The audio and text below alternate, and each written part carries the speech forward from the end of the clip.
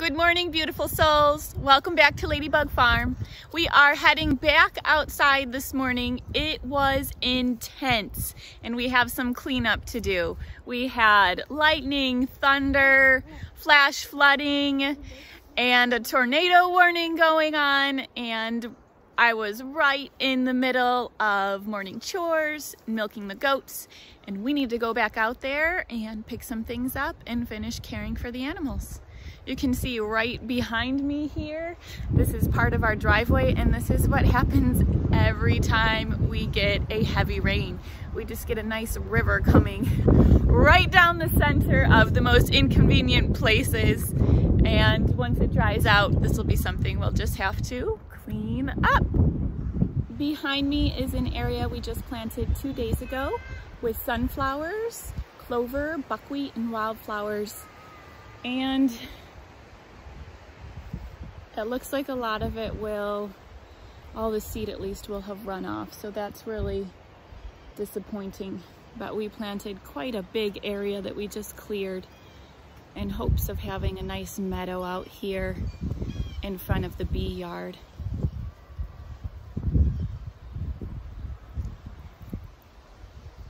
But it doesn't mean we can't come back and plant again. We'll wait until we see what seeds have germinated, and then we'll come back out with our earthway seeder and see if we can't fix up some of the patches. The scariest part about any storm for us is actually when we lose power, because we have these heat lamps hooked up throughout various places to keep baby goats or to keep our chicks warm, and we also have the incubators running, and those cannot lose power. I came out here this morning and our youngest chicks outside, the ones that are outside, they were doing just fine, but a river went through. Hold it nice and close, hold her nice and close. A river went through and got some of our chicks wet, and you can see right behind me we have some chicks that got soaked. They are still alive. What's that stuff? We need to go take care of them, because if we warm them up, we can save them. But we have a few chicks that look like they might pass. So this is the hard part about farming. You are constantly seeing the life cycle of life and death happen on the farm. We did lose a few chicks. One of them being a pet silkie that the children were going to have, and I just checked on them all right before this flash flooding. They were all doing fine, but some of them just got a little too wet, and even the heat couldn't help them. We tried to hold them. Sometimes we can revive them when we hold them, but these ones just got a little bit too wet. But here are some more. And you can see that we still do have a lot of happy, healthy chicks.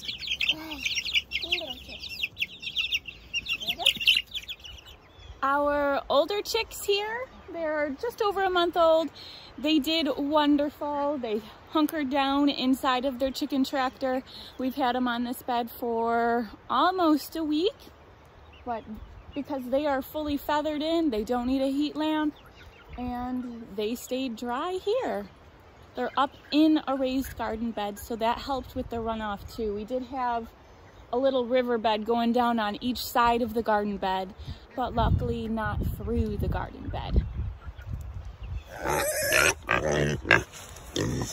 Pigs are loving the mud. And they're wanting more food.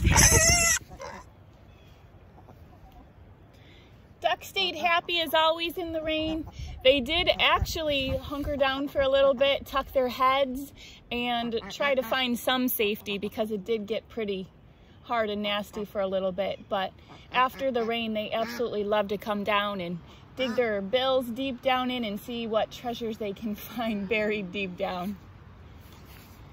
We have a couple hundred strawberry plants in the ground, and the plants look wonderful, but the thing that's a bummer about heavy rainfalls like this, we'll have to see when we come out and pick tonight, but it's gonna basically rot in the ground a lot of these strawberries. or it's gonna change their flavor and they're not gonna be as sweet. They're going to be a lot more waterlogged tasting. So that's a real bummer because we've been just at the very first couple weeks of getting our strawberries harvested for the year. But time will tell with this one. Put my legs and wrap my legs around tight so they could not escape when I was trying them. Wonderful work. Do you need some help here, sis? And when I went underneath to get her, I saw she laid an egg. Really? Yep. Wow. So Leela has been out here. We brought some towels out and she is washing or drying off her pet chicken Snow. She is a big fur ball. So this morning she just looked absolutely ridiculous. The worst hair day you could ever imagine because she was just soaked. And it sounded like, did you go over and dry off some of the babies too? Wonderful. And they dried her off and they put it on the top. So our concern with having a wet living condition for the goats is that it makes them more susceptible to parasites, and especially these babies to getting coccidia, which can be another life or death situation, especially for the babies. So Leela got them dry, and even though I was out here this morning with a pitchfork in the thunder and lightning and downpour, and we had a hoe trying to divert the water away because it was up above our ankles, we are now just going to go in, use a pitchfork, get all of that straw out, and lay down some fresh, dry bedding for them.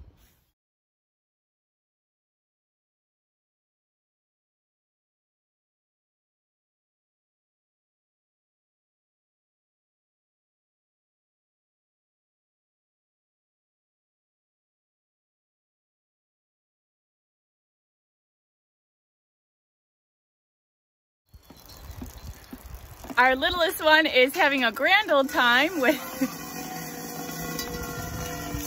buckets and puddles and rainfall. It's the littlest things that are the big things.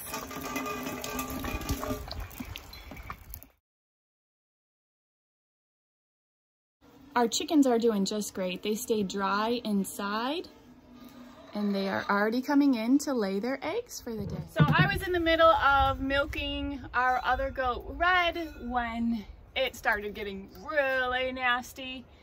I did not want to bring Oreo out in the middle of the rain, and I went and got her babies, and I thought it was more important to get her babies in the safety under her. So I brought them underneath my rain jacket, brought them to her, and we are gonna try just to get the rest of the milk out of her.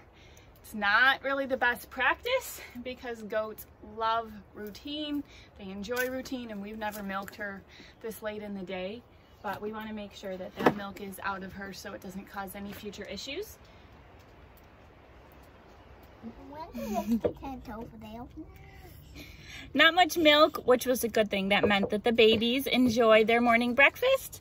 So we gave a little bit of a treat to the kitties. Earl Grey is happily enjoying the milk. She meets me every single morning and tries to sneak some milk.